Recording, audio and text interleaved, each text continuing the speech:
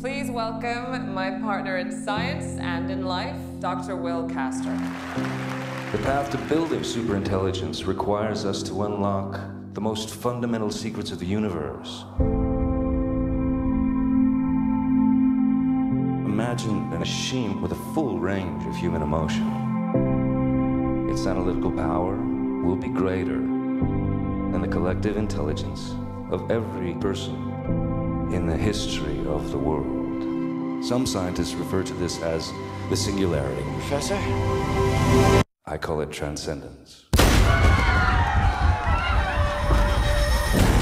A series of attacks conducted by a radical anti-tech group known as Rift. They hit AI labs all over the country. We lost decades of research and development. It's radiation poisoning. The bullet must have been laced with it. The effect is irreversible.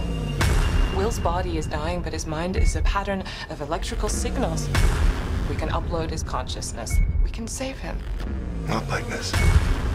Assuming that this works, if we missed anything, a thought, a childhood memory, how will you know who you're dealing with?